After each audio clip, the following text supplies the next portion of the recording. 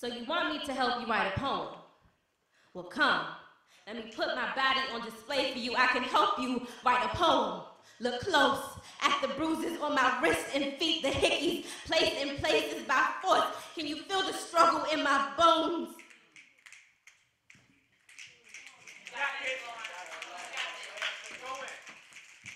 Can you feel the struggle in my bones? The places where death gripped me by my soul and hugged me out to wild. Look at me.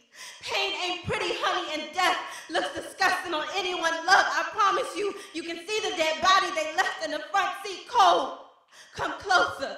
Maybe you can smell the stench of death lingering on me, a stench that won't wash away no matter how hard I scrub, a stench that smells like pain, smells like strangers, smells like get off me. Come closer, can you hear me? Can you hear me screaming past a grip too tight? Come closer. Maybe you can hear the opening and closing of car doors of strangers, ready to take their turn on a body that does not belong to them, of strangers, making me forced to taste flesh that doesn't belong to me. Come closer. Maybe you can feel me. Place a hand on my chest and feel the cool touch of a dead body. Feel how having no control of your body feels. Feel how feeling lifeless feels every time I touch the stage. I promise you, you will feel me. I can help you write a poem.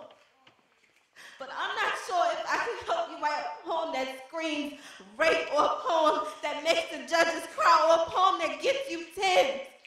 But a poem that amplifies the truth. The truth and nothing but the truth. Anybody can write a poem.